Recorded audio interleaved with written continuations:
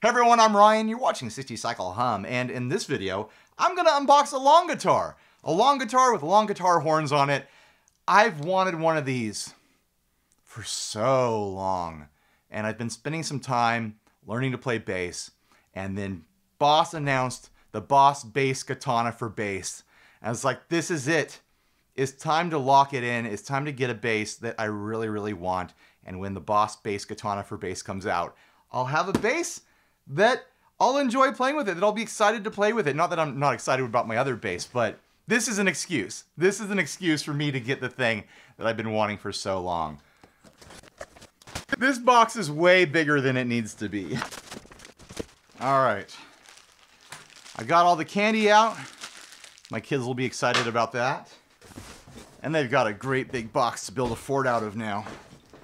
My kids love it when I get guitars in. I requested this from Sweetwater, which they were very generous and gracious to source me with. And they're going to source me with the BOSS Bass Katana for bass when that becomes available. So, yeah, thank you, Sweetwater. By the way, guys, Sweetwater has been amazing to work with. As a content creator, as a guitar YouTuber, whatever you want to call me, an influencer, even though that feels like a dirty word sometimes. Sweetwater gets it. Sweetwater gets the way people like me like to work. They make it really, really easy for me to get, gear that I want to make, the content I really want to make content around with. Did that sentence make sense at all? They make it really easy for me to get the gear that I want to make content with, the gear I actually want to make content with. And it's honestly a beautiful relationship. So I am just so thankful that Sweetwater has been, indulging people like me so that we can make, the fun videos that we think that you will enjoy. They trust us to come up with concepts that we think our viewers will love. But I think mostly this one's for me. I've always wanted one of these. Like so many bands that I love going to watch live and admire and love their recordings have used Danelectro Long Horn basses. Off the top of my head, the Surferjets, their bassist uses a long horn. Man or Astroman uses a long horn, a very modified long horn, and there's countless others. It's just such a cool instrument. And it's short scale for a bass. I think they're a 30-inch scale. Do I have a tape measure around here? Yep, 30 inches. So same scale as my Gretsch baritone.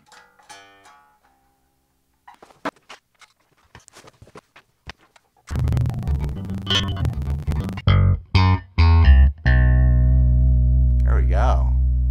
Now obviously, I don't have the Bass Katana by Boss for bass yet. But that is on the way when they become available to everyone, really. For the time being, I'm using my 2 Princeton's rig. Turned down nice and low, so there's no danger of me damaging the speakers or anything like that. Or my ears, for that matter. I'm not into loud amps when I'm recording at home. On stage, sure.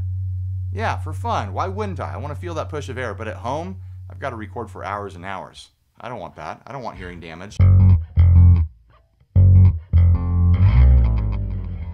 For the most part, though, I've been practicing bass with something like this, the Fender Mustang Micro. Well, actually, this exactly. I like to sit on the couch at night and, jam along to YouTube videos while I watch Star Trek with the captions on. Now you know my exciting rock star life.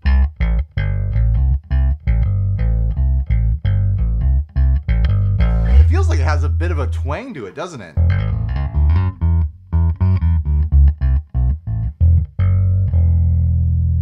Yeah, I need to get physically used to this thing, get used to playing it.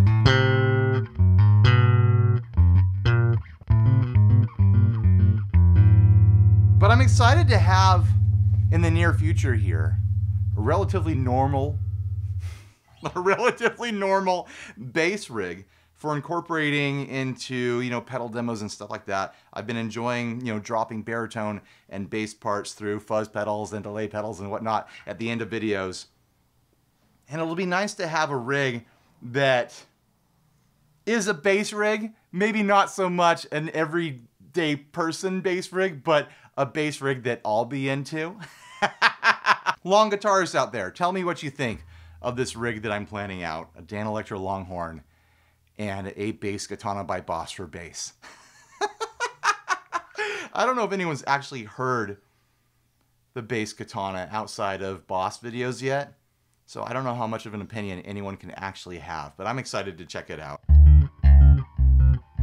Ever since I got my first Boss katana, the Katana 50, my immediate thought was like, man, they should have something in this product line for the bassists out there, because it's just a smart design, and I'm still a big fan of the katana. I have a Katana 100 over here.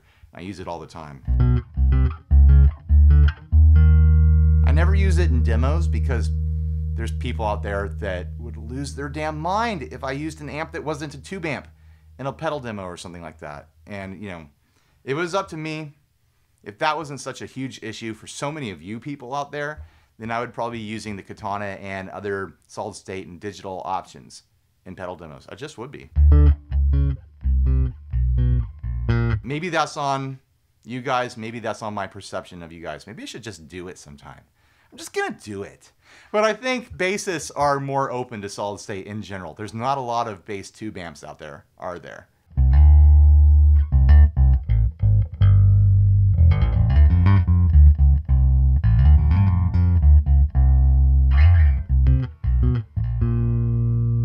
The other bass I've been using is like this bigger arch top body thing. So this feels different to me. It's gonna take me a while to get used to it, but I already know that I like it. I'm already off to the races with it. So let's go through the features and talk about what we have here. We've got the Danelectro Coke bottle headstock on there. We've got two guitar style tuners on it. I've actually seen people take the Longhorn basses and convert them to baritone by drilling holes for two new tuners right there, and they cut a new nut, and you really don't need to do anything with the bridge. I think they replace the bridge with a guitar bridge, and they convert these to 6-string and make baritones out of them, which seems like a fun project. The frets feel comfortable, but not incredible. I could probably clean those up a little bit with my little StewMac file here, but you know, they feel exactly like what I would expect from a Danelectro. There's no surprises there. It's got its signature aluminum nut, a rosewood or at least a dark wood fretboard of some type. I'm, you know, not sure if it's actually a rosewood or not. I'm sure it probably is. Fun chromy metal backplate on there. A lot, yeah, I love that Danelectro has stuck with the throwback details. That backplate, the textured tape on the edges, the aluminum nut, the wood saddle. They've come out with lines over the years that push more modern, but I'm glad that they have stuff that is still pushing back, recognizing their roots, giving you that classic old kind of vibe. It's got their segmented knobs here. Let's figure out what's going on with those. I'm assuming this is neck volume.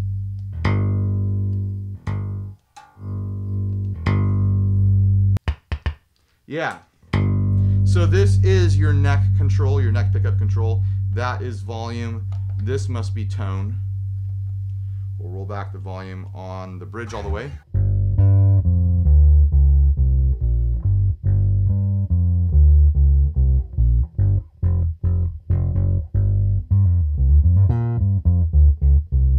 Plenty dark. Again, I have the volume on the amps really low right now.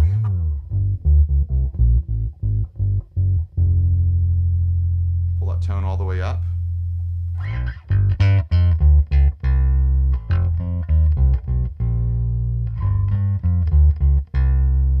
And we'll isolate the bridge pickup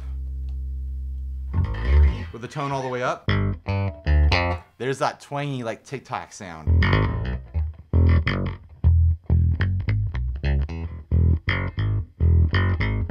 I don't know how to play with something that twangy.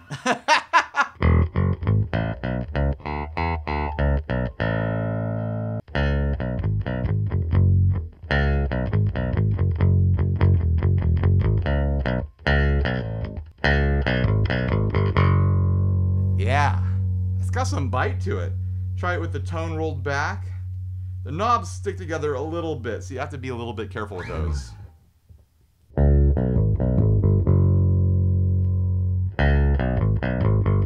Pretty big jump on that tone knob there.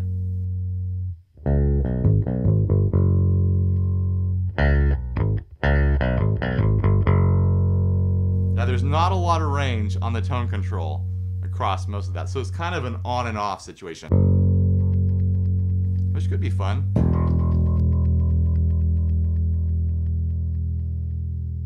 The volume has a smooth range, I think. Yeah. Plenty fine range on the volume, but that tone control, it is on or off. Let's try it with some fuzz.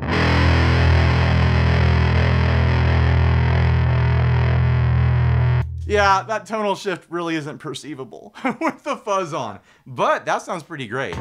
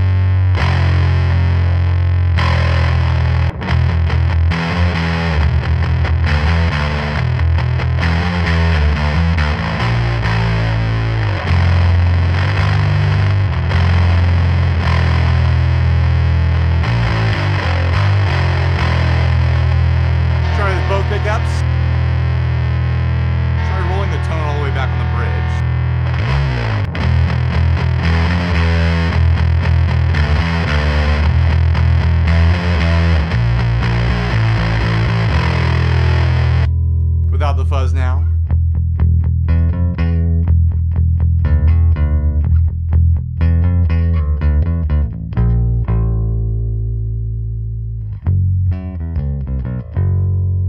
Pull the tone back on the bridge and the neck.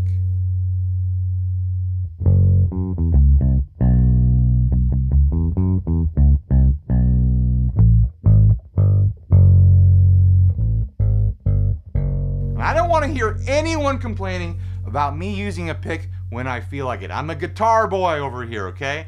I'm a short guitar boy trying his hand at a long guitar and asking you to just accept whatever I need to do to make it happen.